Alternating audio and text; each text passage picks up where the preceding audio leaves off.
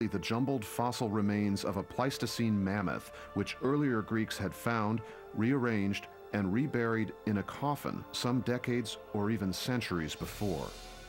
When the remains were disinterred a second time, the ceremonial trappings were seen as proof that this was the grave of a legendary hero.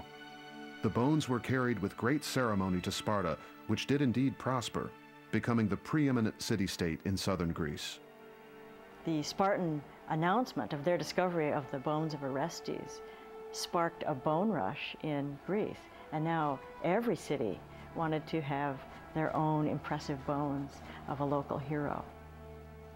It would be as if the bones of George Washington were lost, and then suddenly somebody found those bones and the relics of George Washington and other things about him and brought them back and deposited them in, say, the biggest city in our country.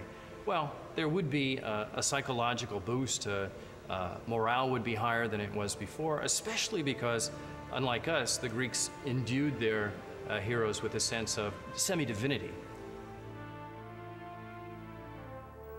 In her investigation of obscure ancient writings, folklorist Adrian Mayer found dozens of references to ancient searches and discoveries of giant bones. Some were reburied, but others, especially finds that consisted of a single bone, were brought to the local temple as a sacred offering. We have so many ancient accounts of ordinary people finding remarkable teeth, bones, tusks, and taking them to their temples and various shrines that we know that it was quite common for temples to have displays of fossils. One mystery remains. How did the Greeks, whose funeral rites and animal sacrifices must have made them familiar with human and animal anatomy, mistake ancient mastodons and mammoths for human remains? One way to investigate this question was to turn to a new science called taphonomy, a word that in Greek means principles of the grave. It's really the study of everything that happens to an animal after it dies and before it's discovered. So it can be how it came to rest, where you find it, how it was scavenged, if it was scavenged, and the type of preservation that allowed those bones to last for hundreds or thousands or millions of years. In the actual field, it's very complicated because it resembles more a crime scene where you've got parts of bodies laying around and little traces of footprints here and there, and you're going to try and piece together what happened, only you've come 1,000,000 years after the crime was committed, and you want to figure out what happened. Although the islands of the Aegean were rich with fossil remains, what would have survived in this earthquake-prone region? The chances of the ancients finding an intact skeleton were almost incalculable. Scientists have done a large variety of studies to try to figure out which bones are more likely to be preserved than others. The condition of a fossil depends heavily on what happens to the remains, how quickly they are buried, and how exposure to the elements or scavengers might affect them. The fossil record is very selective in what gets preserved.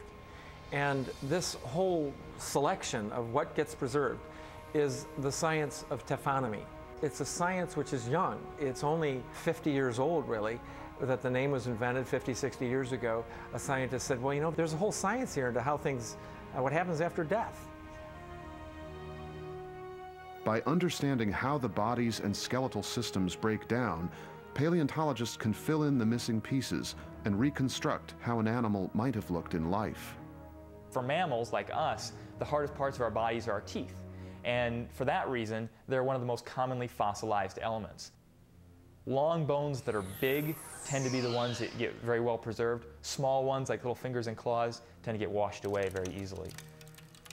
The fossil itself is very fragile. Of something as seemingly brawny and beefy and huge as Tyrannosaurus are actually hollow, fragile things. And when the animal dies, it's composed of many bones. They're often taken apart. Many parts of the skull are nice items to chew on for some other animals, and so bones get destroyed that way, which is why you often find jaws. With only the long bones and teeth remaining from these giant mammals, the ancient Greeks would have been faced with seemingly familiar, if oversized, remains. A human leg bone in a lot of ways looks like a leg bone from any other mammal. They have the same basic shape, and so if you're somewhat familiar with what a human bone looks like, be that an arm bone or a leg bone, then it's not a real big jump to see a larger one and just think it's from a larger human rather than a different animal. The ancient historians estimated the height of their heroes to be 2 to 3 times the size of modern mortals, standing between 10 and 15 feet tall, a scale similar to the size of a mastodon's long bone when compared to a human specimen. If such remains were reassembled as a two-legged creature, the result would have been a huge, misshapen, but human giant.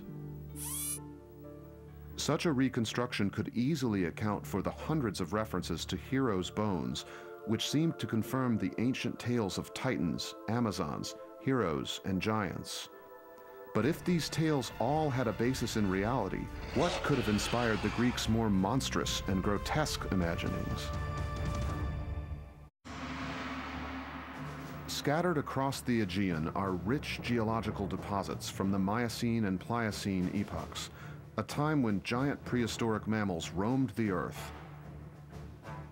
Locked within these layers of sediment are the remains of mastodons and mammoths, the giant three-toed horses known as hipparions, and the short-necked Samotherium. Constant seismic activity in the region has mingled the fossil remains and destroyed many of the most fragile and telling details.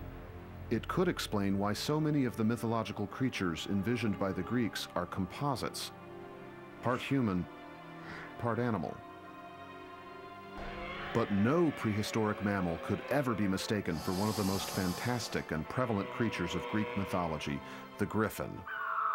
Described in dozens of ancient accounts, they were said to have the bodies of lions and the wings and beaks of raptors. Most often, they were depicted guarding gold. But in one instance, they kept vigil over the doom